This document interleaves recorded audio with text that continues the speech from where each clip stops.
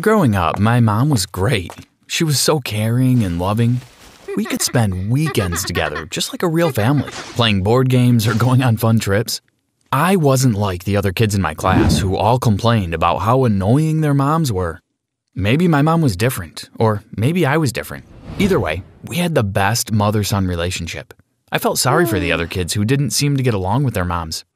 But all that changed after our holiday. Mom and Dad both worked, with long hours sometimes, and so when Easter came, they felt they deserved a break. I came home from school, and that's when they surprised me and told me we were going to Mexico for a holiday. I was so happy and excited. I'd never been to Mexico before. I was so excited to get to see somewhere new, to taste the delicious food and meet some nice people. Pretty soon, we packed our things and headed off on the plane to Mexico. When we arrived, we went to the hotel, which was very luxurious and nice. That evening, we had dinner at a local restaurant where I had the best tacos I've ever tasted in my life. Literally, it was like this food had fallen from heaven. We were only in Mexico on vacation for a week, so we wanted to make the most of our time there. We went to the beach every day and we saw as many tourist attractions as we could. We ate Mexican food until our tummies were too full to stuff any more food down, and we took a lot of photos. By the end of the week, I was exhausted. Finally, the time came to go home. My dad was asleep on the bed and my mom came into the room. "I'm just going to the reception desk to check out and then we'll head to the airport. Stay here, Jack," she said. "All right, Mom," I replied. She left and she returned soon after. "Jack, hurry up," she snapped at me as soon as she entered the room. "Oh, sorry, Mom. I hurried to get my things ready." I was shocked by her sudden change in tone. "Michael, get up," Mom shouted at Dad. Mom hit Dad with a pillow pretty hard. Dad woke up suddenly and he stared at Mom. I was so shocked, my mouth fell open. I had never seen my mom hit my dad like that. What was with her? Mom didn't seem to notice Dad and my shocked expressions, and she yelled at us to get ready and head to the airport. We did as we were told, though Dad and I gave each other a look. Why had Mom changed all of a sudden? We arrived back home and I was hoping that this sudden mood that Mom was in would stop. I was hoping she was just stressed from the vacation or something, but it was far from it. Things got worse and worse. Mom would be mean to me for no good reason. One time I was in my room studying, actually doing my homework, when Mom burst in and told me to start cleaning the house. I told her I was doing work at the moment and asked if I could do it later, but she yelled at me to get up that instant. And she actually pulled me from my seat. She dragged me into the bathroom and forced me to pick up the broom.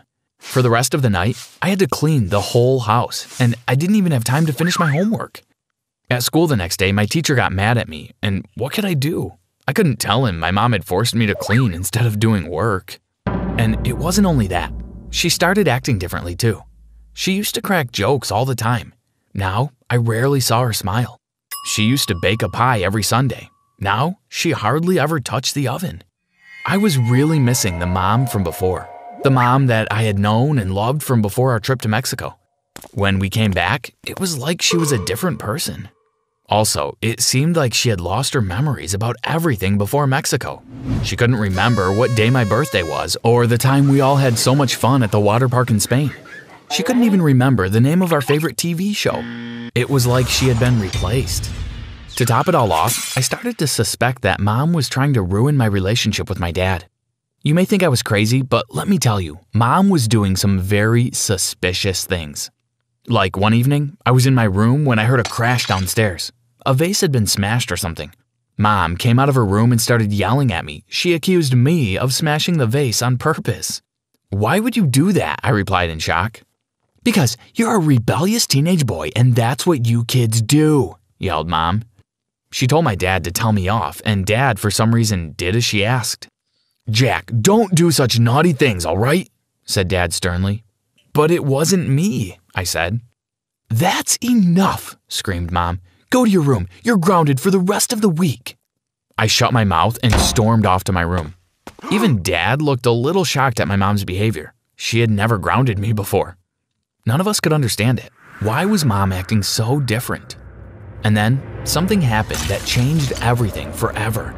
I was cleaning once again and was clearing out some stuff from under my parents' bed when I stumbled upon something. A diary. Out of curiosity, I opened it up and saw that it was Mom's diary. Now, I'm kind of ashamed of this next part. I know this was wrong, and at the time, I knew I shouldn't read it. But I thought maybe if I did, it would help me figure out why Mom had changed so much. And so, when I was sure no one was looking, I opened up my mom's diary and started reading. What I read made my mind explode. According to the diary, Mom was plotting to get rid of my dad. She wanted him out of the picture to inherit all of his money. And on top of all that, the diary also revealed that the reason why Mom was trying to ruin my relationship with my dad was to stop him from giving any inheritance money to me. I instantly regretted reading it. What should I do? My mom wanted to get rid of my dad.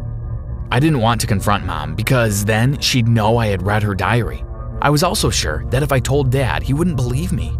Even if I showed him the diary, he would probably think I had faked it or something. I didn't know what to do. I was so scared being around Mom now. I kept watching out, and at night, sometimes I would go into their room just to make sure Dad was all right. I was getting so anxious all the time. I decided the only thing I could do was follow Mom around and spy on her.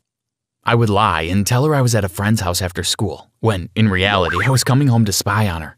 Sometimes I would catch her writing in her diary. Sometimes she would go out for a ride in her car and I couldn't follow her then.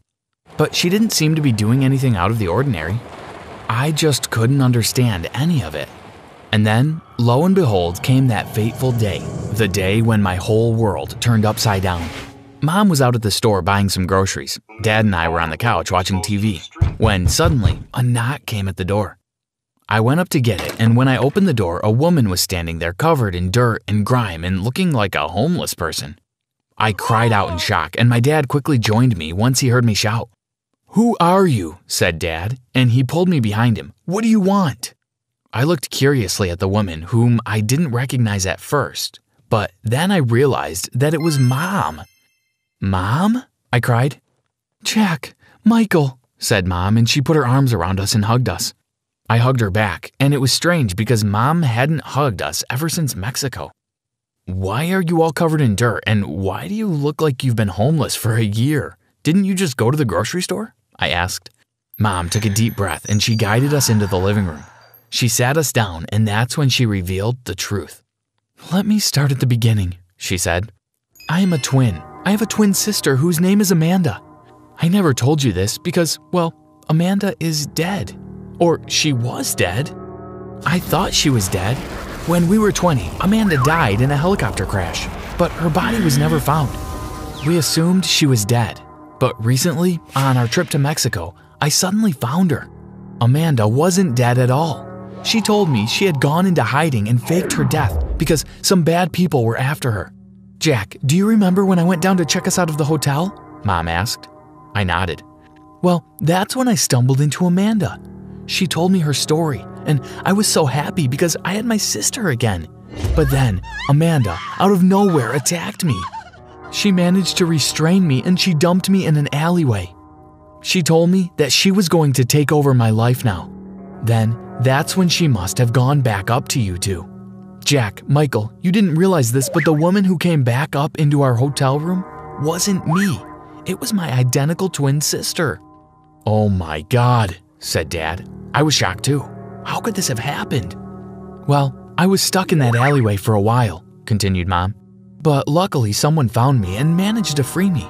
I tried to catch you at the airport, but you'd already left. When I tried to contact you, I guess Amanda must have had control of your phones because she kept blocking my number. I had no way to warn you about Amanda.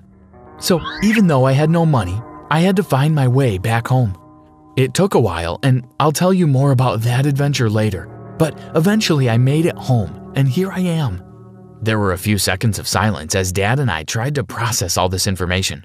But then I jumped forward and hugged Mom. "I knew something was off about you, or, well, Amanda," I said. "Wait, does that mean she's my aunt?" "I'm afraid so," replied Mom. We had a huge family hug and we were so happy. But then, suddenly, my fake mom, or my actual aunt, arrived home from the grocery store.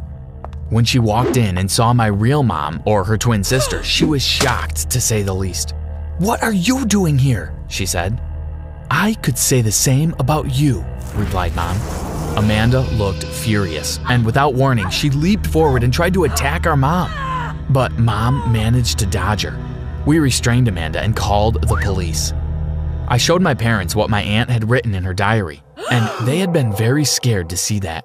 It makes me wonder what could have happened if Mom had never made it back to us. It scares me to think about it, but that doesn't matter now.